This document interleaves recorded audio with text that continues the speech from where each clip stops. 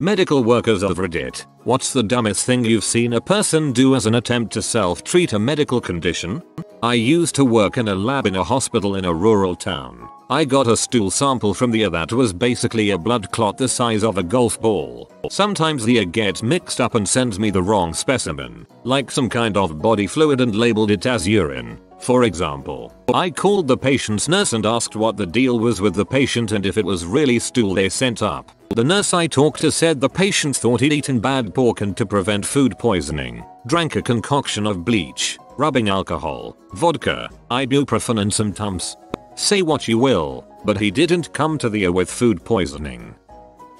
As an EMT basic student, I responded to a man who called 911 complaining of an insect crawling up his ear. Upon arrival we ask what ear the bug crawled into. He says his right ear, but keeps complaining about burning coming from his left ear. We noticed his wife standing next to him holding a bottle of insect spray. Upon further questioning we come to find out she sprayed insecticide into his left ear thinking it would flush the insect out of his right ear. I had to explain to her that our ear canals are separated by our brain. In some cases. Med student. A guy came into the emergency department with 2 combs and a toothbrush in his butt. He had stuck the toothbrush up there for pleasure, but lost it. He tried to fish it out with a comb, but lost that, and tried again with a second comb, and lost that as well. The kicker, he was there because he had gotten in a car crash. He wasn't there to get the stuff out of his butt. He volunteered the information after we asked if there was anything else we needed to know.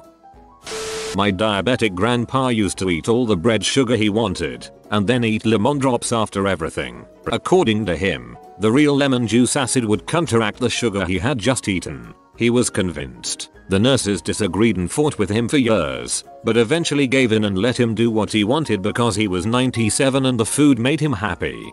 At 97, long-term damage is kind of moot.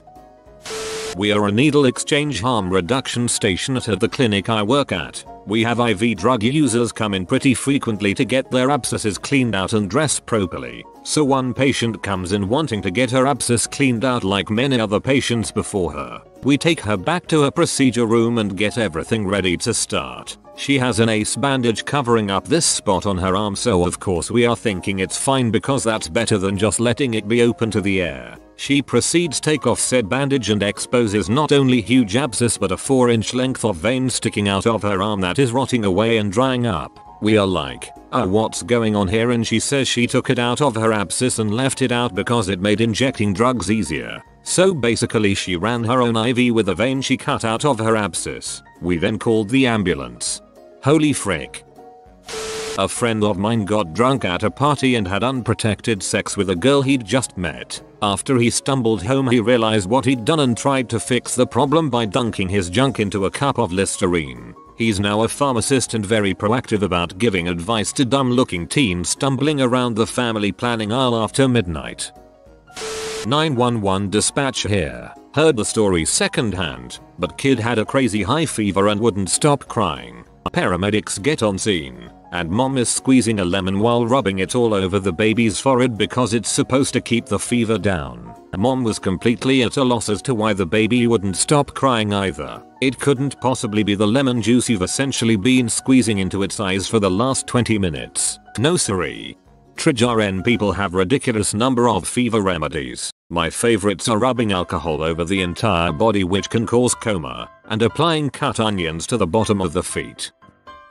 A 60-year-old woman self-diagnosed herself with leg cancer and decided to treat it herself by periodically squeezing the cancer out of a centimeter-wide hole in her leg. Yeah, that was a pretty stupid one. Leg cancer. A friend of mine superglued his teeth back into his mouth after drunken shenanigans once. Sounds cheaper than dental insurance. My patient was instilling honey in his eyes to treat his cataracts and glaucoma. What? Yes, he came in for conjunctivitis caused bacteria were having a party on his corneas. Patient comes into the ED with an abscess. Tells us he knew he had an infection and so ate 1.5 pounds of raw steak to get the antibiotics that were given to the cow. I had a patient treating her lung cancer with a sonic emitter. Her argument was that sound waves can shatter glass, so lung cancer wouldn't stand a chance. Well, it wasn't really to treat a medical condition, but I did see a guy get a pneumothorax, collapsed lung, when he tried to pierce his nipple using a nail gun. He aim was off a bit. RN, I've seen more than a few people use butter to treat burns. Don't. Diabetic patient, went to vacation in the Caribbean, left her insulin on a cruise ship, hasn't taken any for a week, gets back to States and Medicaid won't pay for lost or stolen meds, and she refuses to pay for another bottle because she doesn't have any money. Realizes that no insulin equals more sugar in blood. Somehow gets the idea in her head that more sugar in blood means that her blood is now thicker, so she decides to take a bunch of Plavix, warfarin, and aspirin. All blood thinners that cause bleeding, and high doses can and will lead to internal bleeding and death. To thin her blood. I get the story when she comes into the pharmacy to get refills on her warfarin and Plavix and ask her why she needs those early. Told her to immediately go to the ER. I have no idea if she actually did. My college biochem professor told me that warfarin's original purpose was to kill pests like rats by making them bleed out. It's amazing what proper dosages can accomplish. I had a patient come to the ER complaining of severe pain and swelling all down there. On physical examination we noted a really remarkable amount of swelling, and both the internal and external tissues were extremely red and irritated. She was so swollen she couldn't even pee until we put a catheter in. The physician did a pelvic exam and found blisters on her cervix. We asked when the symptoms started. She said, well, it was itching tonight. I thought I had a yeast infection, so I poured a cup of bleach up in there to kill it. But then after a while it kind of started to hurt. Yeah, I bet it did. Animal attendant for a vet clinic here. A client came in and had rubber banded their 2 dogs' ball sacks as a way of neutering them. Very bad. They got the idea from how sheep and goats can be neutered, but there is a huge difference between the junk of a sheep and a chihuahua. Both of the dogs had a severe infection and the tissue was completely dead. The treatment for this cost way more than the neuters would have been. Do not do this ever. Had a frequent flyer patient who had psoriasis so bad that he literally had huge scales all over his legs. One day he gets admitted and the scales are gone. He tells me he took a Brillo pad, steel wool, and scraped them all off. Surprisingly it works with no adverse effects and he's still scale free a year later. I worked overnights in a Midwesterner and I have seen 2 men try to treat their erectile dysfunction on their own. One man used cork in his urethra and then it dried and cracked like pencil lead and only the 1/4 inch at the tip came out. He had another 3 inches or so all broken into pieces that required surgery to get out. The other man used a clipped off piece of coat hanger to try to keep himself erect during sex and that also had to be surgically removed. Dudes is weird. Ask for Viagra. An elderly lady brought her husband in with severe diarrhea. She had stoppered his anus with a 2000 rubber cork. He died of sepsis.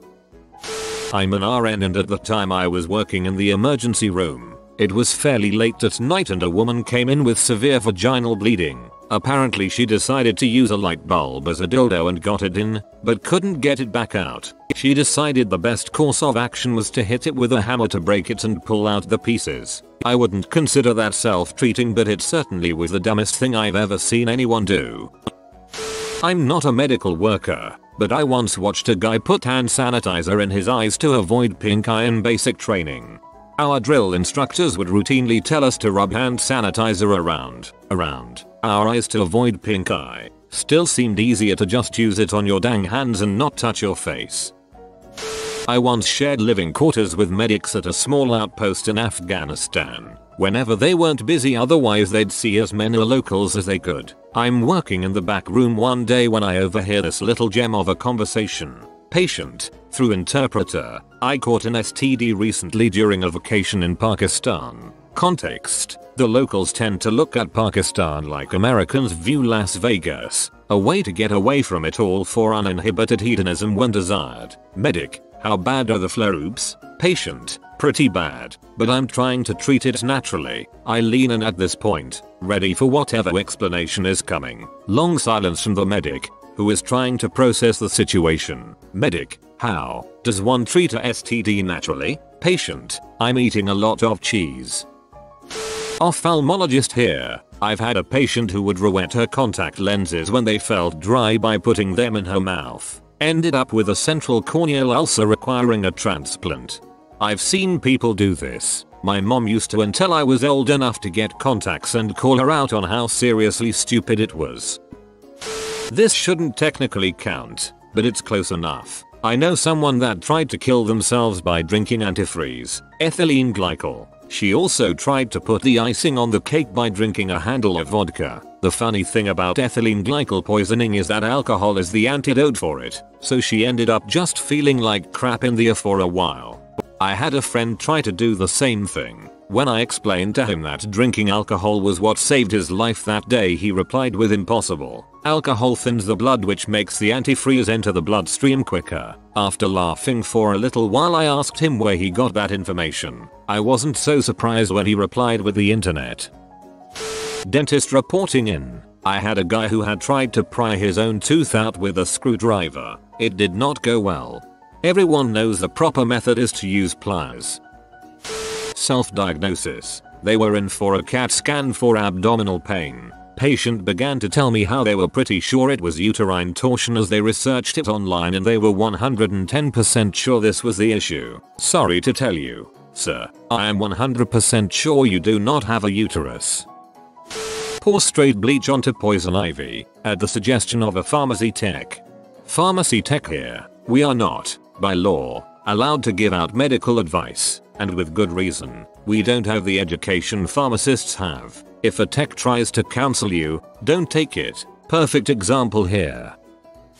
GP here. The most outrageous thing I've heard was from a boy who was something like 22 years old. Very poor, illiterate family. The boy had a bad case of tonsillitis and refused to take any meds because all he needed to do was bite the sun. Basically at noon he had to look up to the sun, open his mouth as wide as possible and bite the sun several times so it would burn his tonsils and cure him over the course of a couple weeks. When that wouldn't work, plan B was to do the same at night but only under a full moon. I work in a retirement home, and I caught one of my residents with a spoon inside her butt. Apparently she tried to cure her constipation by sticking a spoon up her booty and trying to scoop the poop out. To be fair, if you have horrible constipation, that starts to sound reasonable very quickly. I'm an MD. I saw a patient with cancer get convinced by his chiropractor to stop his chemo and just get naturopathic adjustments instead. He stopped his chemo and thought he was getting better because he was no longer getting the chemo side effects. He died. An 8-year-old tripped on the cord of a deep fryer, spilling hot grease on his shoulder and arm. His grandma slathered him in butter to cool him off and draw the heat out. When my medic partner and I entered the house and started assessing the boy, I was saddened and hungry at the same time. The poor kid smelled absolutely delicious. No cannibal. A tech here. A man came in with his wife because he had been bleeding from his bum. He thought that the best way was to self-anesthetize with alcohol, lubricate the area, and cauterize with a curling iron. He actually got it a fair way up before he pulled it out. Judging by how much of his rectum turned KFC, we had to remove about a foot of GI tract due to burnt, scarred tissue. The worst part was that didn't even stop the bleeding, which originated farther up the GI tract than the iron would ever reach. There is also the story about a champagne bottle popping off inside someone, but that's another story. You have been visited by Rich Jackie. If you subscribe, he will bless you with lots of cash. If you are new to the channel, you can subscribe. I publish new videos every day. Until then, check another video, or don't. Either way, have a great day, you magnificent people.